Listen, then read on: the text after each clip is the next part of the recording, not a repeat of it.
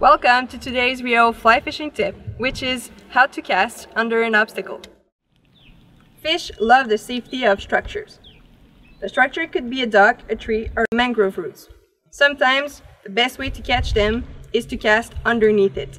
There are 3 things to remember. First, keep your loop tight by having a straight casting stroke. 2. Change the angle of your rod plan and cast to be close to the water. Your rod will be moving almost parallel to the water. 3. With the low line traveling close to the water, a faster line speed is needed so that fly doesn't hit the water during the cast. If you manage these 3 things, you will easily cast under some pretty low obstacles and be able to make a perfect cast. Thanks for watching today's RIO fly fishing tip.